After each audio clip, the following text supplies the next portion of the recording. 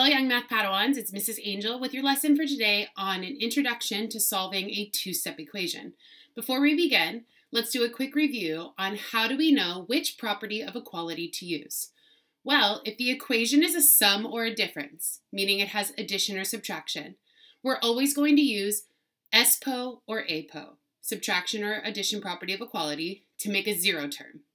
If the equation is a product or a quotient, meaning multiplying or dividing, we're going to use DPO or MPO, division or multiplication property of equality, to make a big one.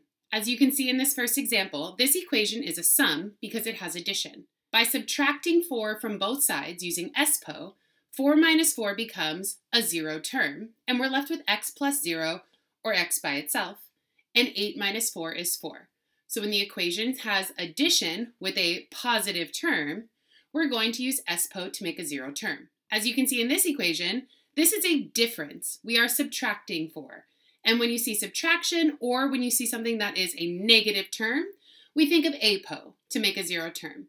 Negative 4 plus 4 is 0. X minus 0 gets x by itself, and 8 plus 4 is 12. So when you see subtraction or a negative term, we think APO. In this equation, there's multiplication happening. 4x is a product, 4 times x. To undo multiplication, we use division. Dividing by 4 creates a big 1 because 4 divided by 4 is 1, and 1x is x by itself. We end up with x equals 2 after dividing by 4 on both sides. So when you see multiplication, regardless of if it's positive or negative, we think DPO. Finally, in this equation, we had division, x divided by 4. To undo division, we're going to use multiplication. This puts a 4 in the numerator, and 4 divided by 4 is another big 1. 1x gives you x by itself, and multiplying on the other side results in x equals 32. So when you see division in a term, we think MPO. In a basic two-step equation, you're now looking at an equation that has two terms on one side of the equal sign. Since it has two terms, that means to solve the equation, we're going to end up using two properties of equality. The first term I always want you to identify in solving a basic two-step equation is called the constant. The constant is the term that does not have a variable. It's the integer or the number on that side of the equation. So in this case, our constant is positive 5. The next term I want you to identify in a basic two-step equation is called the variable term. It's pretty simple. That's the one that has the variable. In this case, 2x is our variable term because it contains x. In the variable term, I also want you to look for what's called the coefficient. The coefficient is the number that is attached to the variable. So in short, this equation has two terms. Our constant is positive 5. Our variable term is 2x. And our coefficient is 2. Let's try identifying those parts in our second equation, x divided by 2 minus 5 equals 13. Our constant in this equation is minus 5, but we're thinking about that as a negative 5. It's the term without the variable. The variable term in this case is x divided by 2 because that's the term that has the variable x. And finally, the coefficient in this case is still 2 because it's attached to the variable. The difference is this 2 is in the denominator, hence showing division. If you can identify these parts of a two-step equation, solving becomes very simple. So now let's get into how to actually solve a basic two-step equation. There are 2 steps to solving the equation, and then the third step is to check our work. Before I begin, I always put a line down the middle of my equal sign so that I can separate one side of the equation from the other. The variable in this case is on the left side of the equation. That's where I'll be looking. Step 1, I'm going to identify the constant in the equation. Looking at the left side of the equation, I see my constant is positive 5. That's the term without the variable. My goal here is to make a zero term out of that constant with APO or SPO. How would you create 0 out of plus 5? We would use SPO. Because by subtracting 5 from 5, we create a zero term. So if I go in here and subtract 5 from 5, SPO says I have to subtract it from the other side as well. What are we left with in our equation? That becomes 0, 5 minus 5. So we're left with 2x on the left because we have the 0. We don't need to include that anymore. And 13 minus 5 is 8. Notice here, x is not by itself, but the variable term, 2x, is now by itself. So we can move on to step 2. Step 2 is to identify the coefficient. Remember, that's the number attached to the variable, which in this case would be the number 2, and make a big 1 using MPO or DPO. Well, let's think for a moment. If I'm already multiplying by 2, I wouldn't want to multiply again.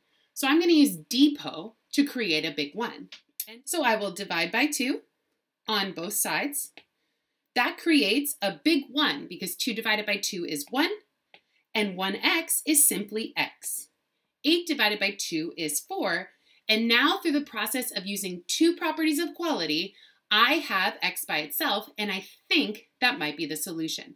Of course, we always have to go to step 3, check.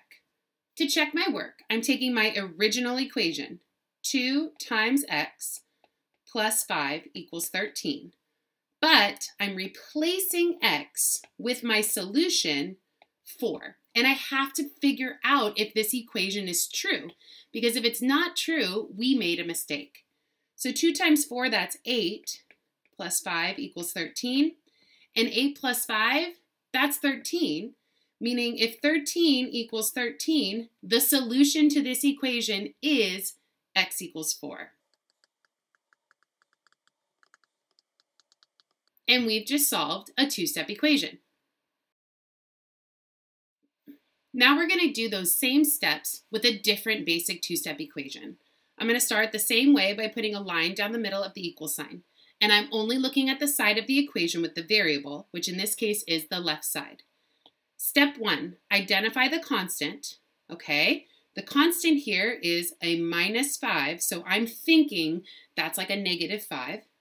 And my goal is to make a zero term using APO or SPO. Well, if it's a negative 5, I have to use APO to create that zero term. So let's go ahead and do just that. Add 5 to both sides.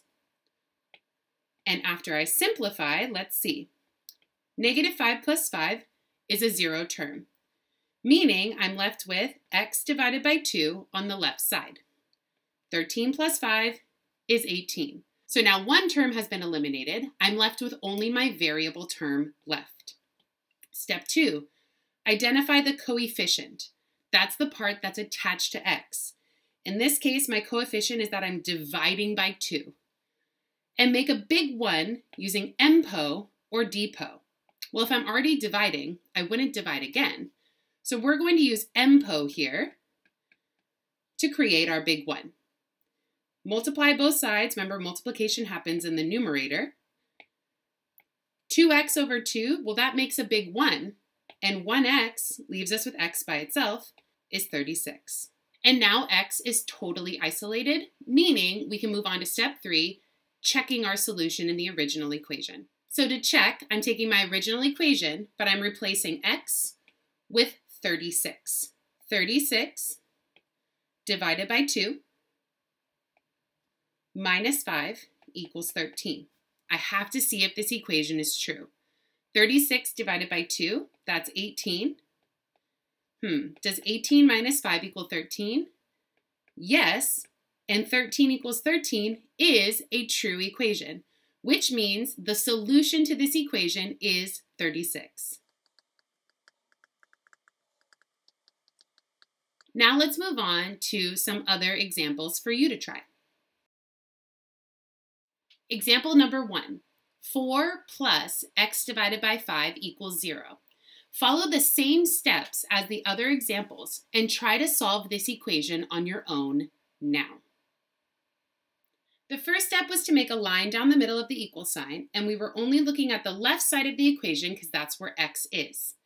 So first I identified 4 as our constant and used SPO to make a zero term. 4 minus 4 is 0. That left me with the equation x divided by 5 equals negative 4. Step 2 is to identify our coefficient, which in this case was dividing by 5. That led me to use MPO, multiply both sides by 5 to create my big 1, and x equals negative 20. Of course, we still need to check to make sure that that is a solution. Well, since negative 20 divided by 5 is negative 4, and 4 plus negative 4 is 0, we can confidently say that the solution to this equation is x equals negative 20. Time for you to try another example. Be careful here. The first thing that I notice is our variable is now on the other side of the equation. So we don't care about 42. We're only looking at the negative 3 and the negative 9r. Try to solve this equation on your own now. First, I put a line down the middle of my equal sign and focused all of my attention on that right side with the variable. The constant here, the term without the variable, was negative 3, which led me to know that I have to use APO to create that 0 term. That leaves me with negative 9r, because if you look carefully at this term, that is a negative term. So you have to make sure to bring down that negative with it. That's a very common mistake. The coefficient here was negative 9, and since I'm multiplying, I wouldn't multiply again. I knew to use depot and divide by negative 9, since negative 9 divided by negative 9 is a big 1, and 1r is by itself. 45 divided by negative 9 is negative 5. Of course, we still have to check. Let's see how our check worked out. So I substituted negative 5 for r in the original equation. 9 times negative 5 is negative 45. I brought down my negative 3 and minus, and I noticed when you're subtracting a negative, that's the same as adding.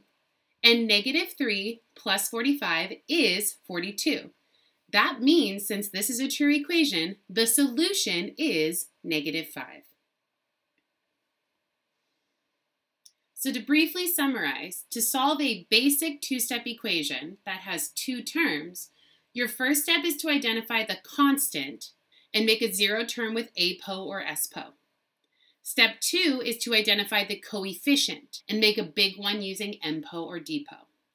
Once you have fully isolated x, check your solution to make sure that it's true. That's it for today's lesson. I will see you next time.